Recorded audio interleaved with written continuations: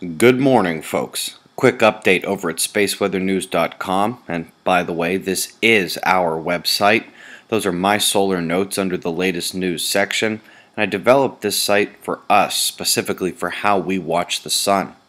Anyway, solar flaring is dropping out. This is due to magnetic complexity leaving the region as the trailing negative umbra, the red on the left, is decaying and separating from its delta partner, the blue just to the left of that.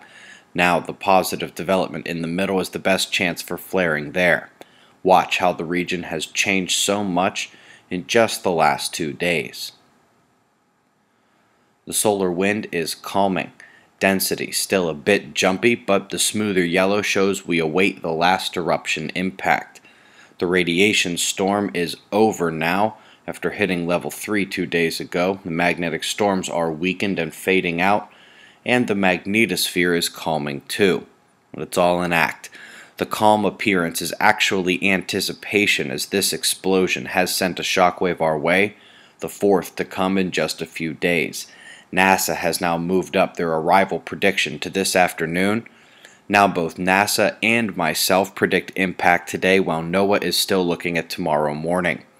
And with a shockwave on the way, space weather energy is integrating after kicking the crap out of our magnetic shield, and this comes just as we are a few days away from more planetary geometry, Venus and Saturn lining up with the Sun soon, along with Mercury and Jupiter. And finally, Venus and Jupiter are conjoining from Earth's perspective as well. We are also technically under the influence of that northern Earth-facing coronal hole, even though it only has moderate power.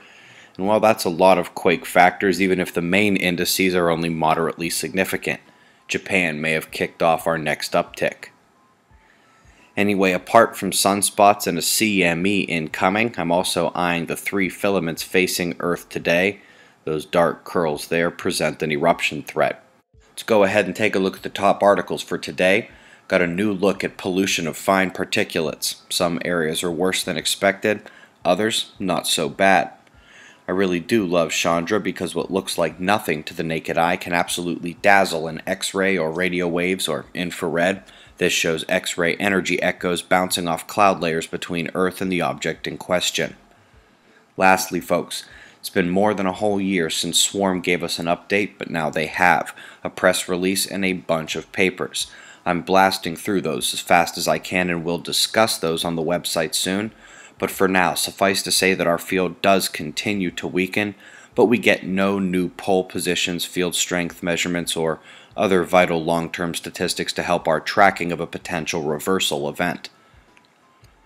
Top 2 weather stories today. The U.S. is in for a major heat wave soon, with the jet stream locking in and readying to allow all the tropical heat to summer up here with us. Not cool. By the way, we'll have major flood potential tonight and some severe alerts where this low in convergence can be found.